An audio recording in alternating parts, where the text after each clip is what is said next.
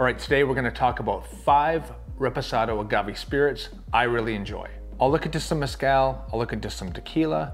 Both have been aged in wooden barrels, so let's dive into it. First off, what is Reposado? The translation from Spanish to English is calm or rested. Reposado style aging takes a base agave spirit, rested in a wooden barrel for at least 2 months, but for no longer than a year.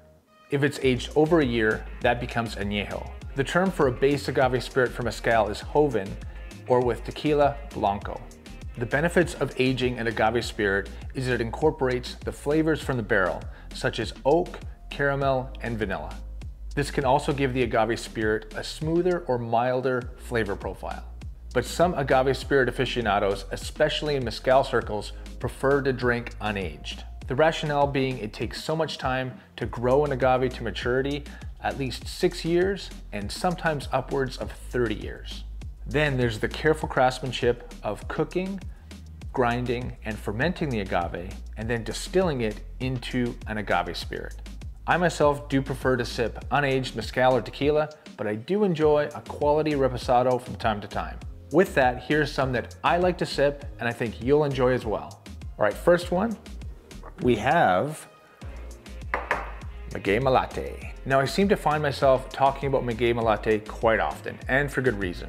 They're a monthly mezcal subscription brand, and in July 2022, they came out with their first Reposado mezcal release, and it's a darn good one. So this fabulous Reposado is brought to you by Pedro Santiago Martinez and family, and they're from Santiago Matatlan in Oaxaca.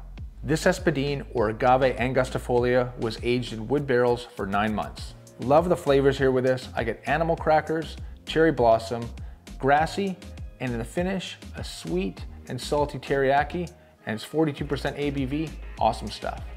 And with respect to the barrel aging debate, Agave Latte offered this on the back of their info card. Some believe the smoother Reposado is not representative of traditional mezcal practices and is trying to imitate the whiskey market. Many others have pointed to the evidence that Reposado is one of the most traditional expressions because historically producers use wood barrels to transport and store mezcal, and therefore the practice of resting mezcal was driven by purely logistical needs. Some great insight and a fabulous Reposado mezcal here. Agave Latte, you've done it again. Next up, we have an awesome tasting Reposado tequila. We have G4.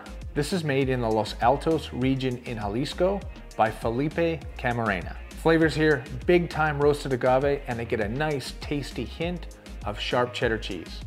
The barrel notes are subtle and very complementary to what is a crazy good Blanco to begin with. I picked this up for $45 in California. I think G4 is easily one of the best value tequilas out there. Get some.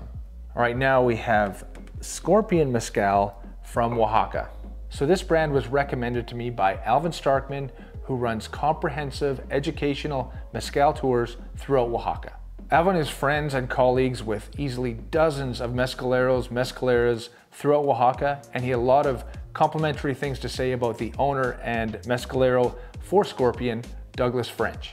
He mentioned the careful selection of the wooden barrels and the optimal conditions, specifically temperature, of the aging cellar. This is an espadín mezcal, 40% ABV. Flavors I get for this one, candy apple, an oak ember smokiness to it, and a long roast agave, sea salt, and toffee finish. I picked this up for $49. It usually retails for about $60 in California. I think that's a fair price for a solid Reposado mezcal.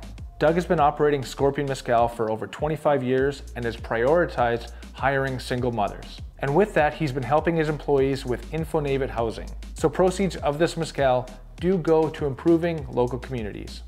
Next up, an absolute darling in the tequila circles, we have Fortaleza Reposado.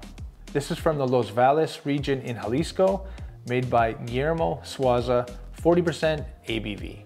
Flavors here, grassy, some lemon citrus, oaky, a good amount of agave flavor here, but it tastes a little bit more aged than the G4 that I talked about previously. Some solid stuff here. I especially love Fortaleza's Still Strength Blanco.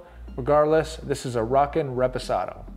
This final one I like because it's accessible in California, has a higher ABV, and it's a great price. We have the U-Ball Reposado.